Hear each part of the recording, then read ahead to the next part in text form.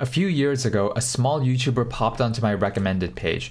It was a girl talking about learning Japanese. I watched that video and checked out a few of her other videos, and then I forgot about her. Fast forward to present day, and she's been popping up on my recommended page again. I just watched her video saying she surpassed 1 million subscribers and shares her story. I haven't seen many of her videos, but this was by far the most interesting one for me. Hearing her backstory, her struggles, the family drama, and her persistence posting from 2016 and still going today, inspiring stuff. I got a warm feeling in my heart when she said how her mom was celebrating with her when one of her videos took off and she gained 5,000 subscribers in one day. The fact that her mom woke up to tell her the good news, that means her mom watched her video early in the morning, maybe as soon as she woke up. Sounds like her mom's her #1 fan. Very heartwarming to hear. The quality of her videos and thumbnails has gotten a lot better. She said we hit 1 million subscribers, so there's probably a video editor and maybe more on her team.